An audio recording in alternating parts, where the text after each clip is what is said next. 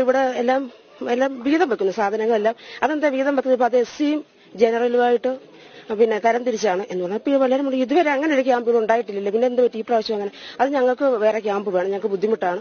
ജാതിമത വർണ്ണ വിവേചനങ്ങൾക്കെതിരെ ചരിത്രപരമായ പോരാട്ടം നടന്ന മണ്ണാണ് കേരളത്തിലേത്.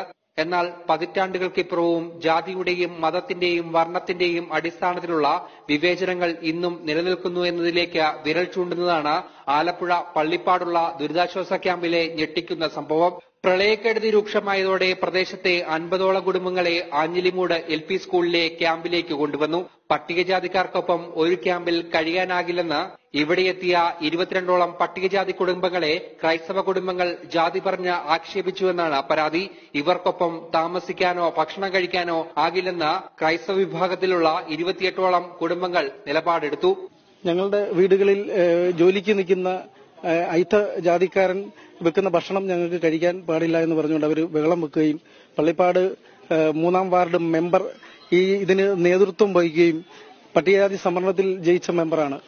പിന്നീട് വാർഡ് മെമ്പറും വില്ലേജ് ഓഫീസറും സ്ഥലത്തെത്തി ക്രൈസ്തവ കുടുംബങ്ങളെ മറ്റൊരു സ്ഥലത്തേക്ക് മാറ്റി. സർക്കാരും സർക്കാർ ഉദ്യോഗസ്ഥരും ജാതി പറഞ്ഞ് ആക്ഷേപിച്ചവർക്ക് ഒപ്പം നിന്നു. സ്വന്തം മണ്ഡലത്തിൽ നടന്ന സംഭവത്തിൽ പ്രതിപക്ഷ നേതാവ് രമേശ് ചെന്നിത്തലയെടുത്തതും വിചിത്രമായ നിലപാട്. ഞങ്ങൾ രമേശിനോട് കാര്യങ്ങൾ പറയുന്നതിന് മുമ്പ് പുള്ളിക്കാരൻ ഞങ്ങളോട് ചോദിച്ചു, നിങ്ങൾക്ക് അരി സാധനം വേണമെന്ന്. 5 കിലോ അരി തരാം. അതന്നല്ല, എന്റെ ഭർത്താവ് പറഞ്ഞു, സാറേ ഞങ്ങൾക്കൊരു കാര്യം ബോധിപ്പിക്കാനുണ്ടെന്ന് പറഞ്ഞ പുള്ളി അത് കേൾക്കാതെ ഞങ്ങൾക്ക് സാധനങ്ങൾ അരിയും സാധനവും തരാമെന്ന്.